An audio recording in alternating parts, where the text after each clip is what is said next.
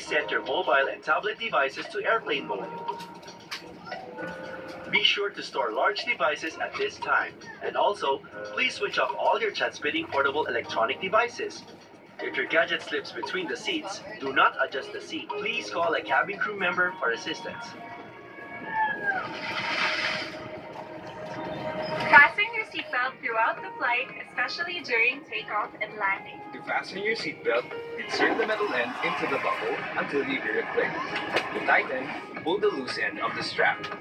To release your seatbelt, lift the top of the buckle and pull free end. Also, please fasten your seatbelt over your blanket so our crew can easily see that you're safely strapped in.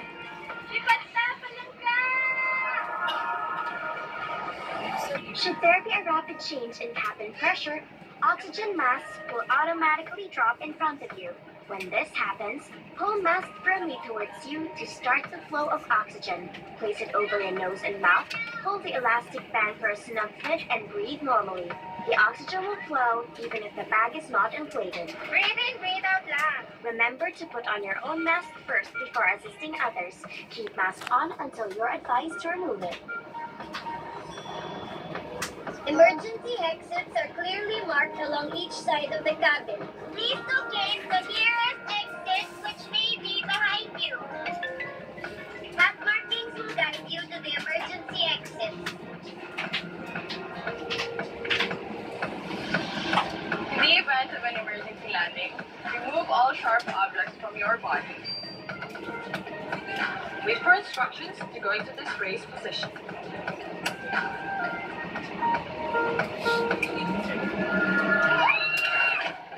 In case of a water landing, your life vest can be found under your seat or inside your center console.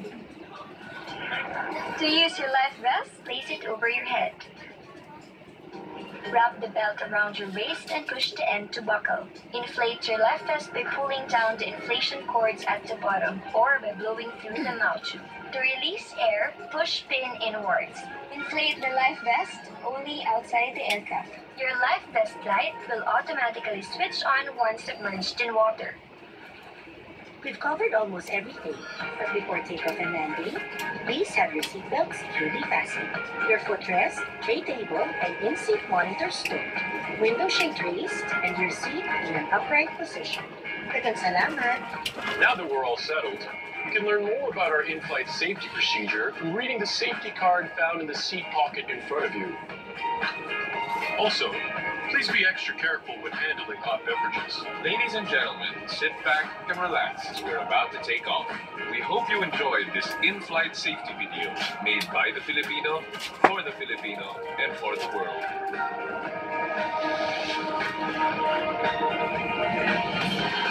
Mabuhay! From Philippine Airlines, the heart of the Filipino.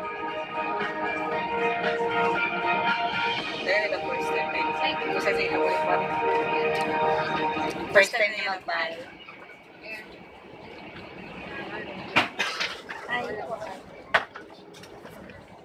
Tapos na lang po yung bag sa atin.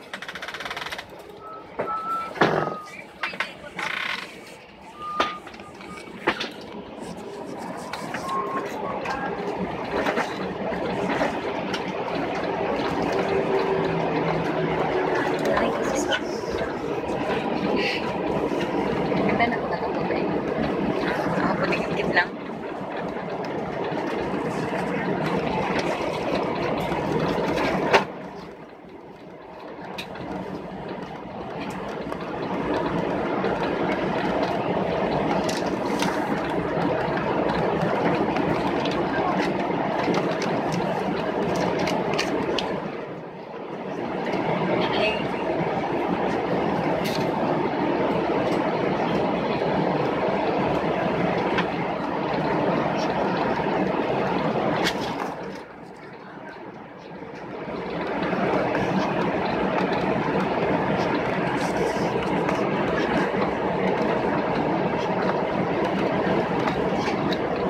Siya ay wala ka nag-delete. Advance plan sa'yo. Bye, next.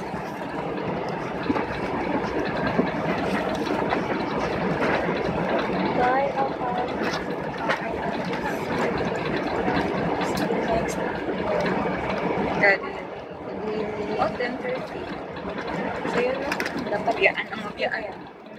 Yeah, ano ko Ang yan. gani dapat 2 hours before.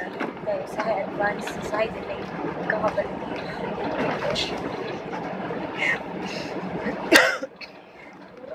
Right. Pero mas grabe kapag ano. Okay mo ba express namin na naman na parang experience sa tayo. Na okay na. Variation na lang ako kulang. Pag-try na ito.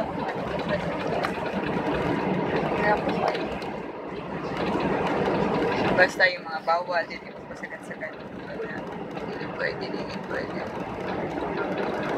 Cabin crew, prepare for takeoff. Yun din yung si Sis Arcel kasi mapacheck. Cabin crew takeoff station. Pares ni. Tingnan daw sa ito at tayo. Tatang na ako niya dito. Masayang ra. Delay pa rin na ito. 100 na is 80? 8. Ay, hindi ko sure. Basta 100 plus.